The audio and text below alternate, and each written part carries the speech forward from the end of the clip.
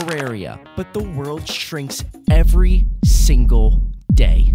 Although this challenge is not realistic and possible, we are still going to see how far we can get. And let me tell you, it gets crazy. But before we get into this video, if you guys could do me a huge favor and subscribe, we are going to be trying to reach 10,000 subscribers before the end of 2024. And any of your guys' help would be greatly appreciated. But anyways, let's get into the video. So before we did anything, we started to get some wood so we could make some NPC housing later on. We also really needed to hurry because if we didn't get to the dungeon on time and fight Skeletron, the dungeon might just disappear. So in the hopes of making things quicker, I started mining.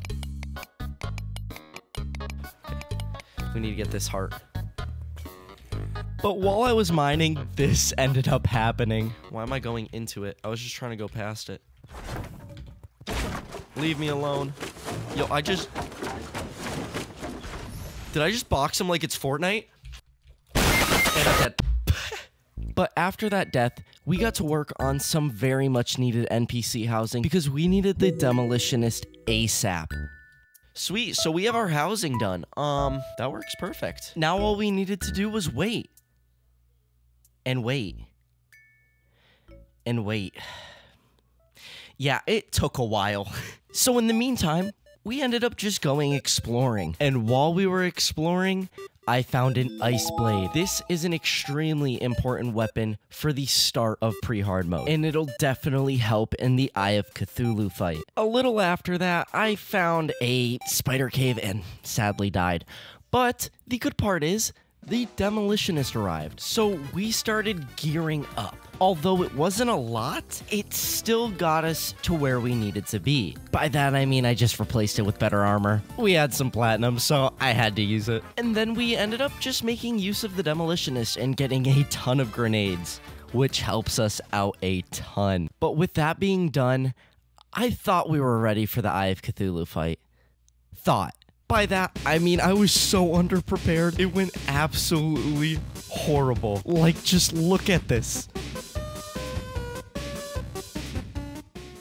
But with failure, always comes redemption, and I was not about to back down. So I got more hearts, better accessories, and better gear. And this time, I was ready to take down the Eye of Cthulhu.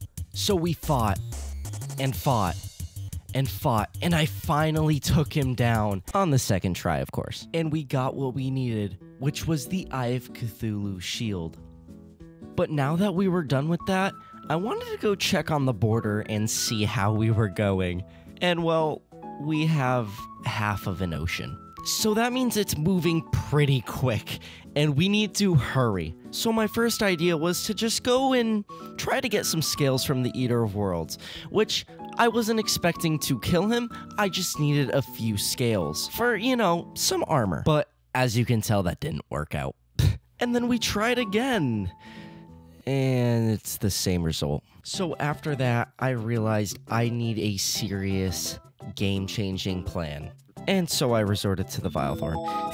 But we did have to craft a couple mana stars, and then we upgraded our gear a bit. We got full platinum now, so. But we are finally ready to fight this thing.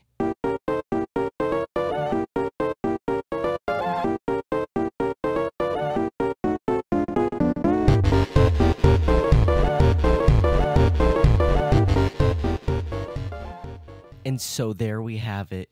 We killed the Eater of Worlds. And now we can open the treasure bag and get the worm scarf. The worm scarf is going to help us out so much in this playthrough. But after that, I got to working on getting some meteorite. And let me tell you, it was not easy.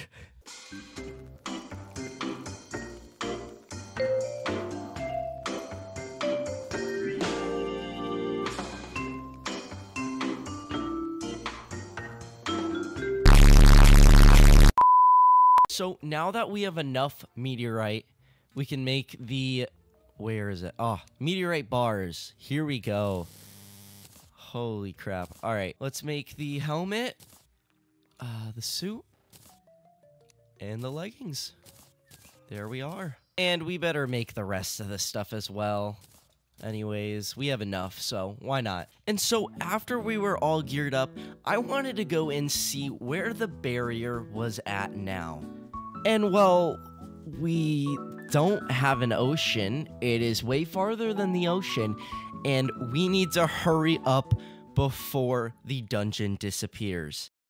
So we got to working on the Skeletron arena, and we had to get this done fast, or else we would not have time. And with the power of my magical editing skills, it's finished. But unfortunately, a bigger problem approached, and it was the Goblin army. But we made quick work of them. Like, very quick work of them. I think this was even easier than any of the bosses we've done so far. I died like once during this event. So after the Goblin army, which was a minor inconvenience, we got to fighting Skeletron. So like usual, we go to fight him, and I usually think I'm prepared. That's never the case. I really suck at this fight as well, so it did not go well. I died so unbelievably fast in this. So after I realized how underprepared I was, I panicked because we had to fight Skeletron at least in these next 2 tries and defeat him in order for us to be able to go farther in this challenge. So I got to work.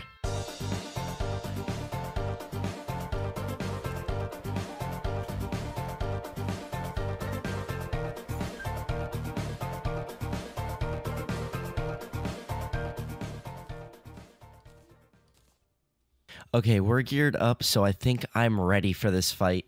We even have a bass statue up here, right up here. So that should help with the defense. I made some potions and some new armor. So, let's go.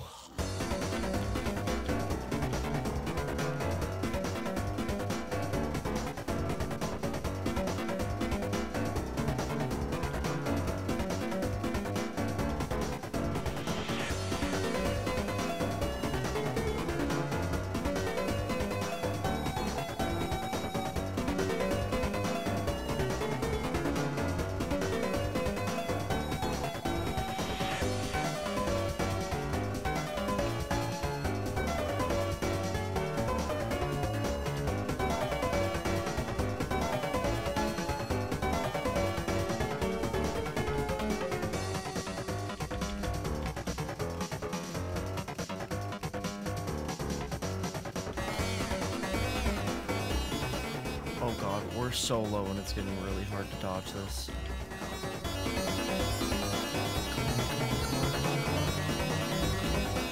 Come on, come on, let's go!